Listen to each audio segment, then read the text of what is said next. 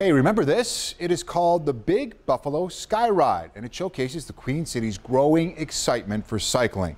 This year's event set for Sunday, May 20th. And the Now's Christy Maria tells us cycling has become more than just a fun thing to do. It's now really a part of our hometown culture. I think if you asked any number of cyclists why they ride, you'd probably get the same number of different answers. Two things we haven't seen in a while: sunshine and bikers enjoying warm weather.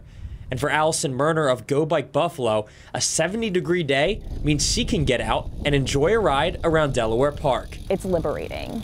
It's something that I can do under my own power. I can go as far as I want and as fast as I want. Murner says she rides for the freedom and activity, but a day like today is a reason for anyone to be out on their bike.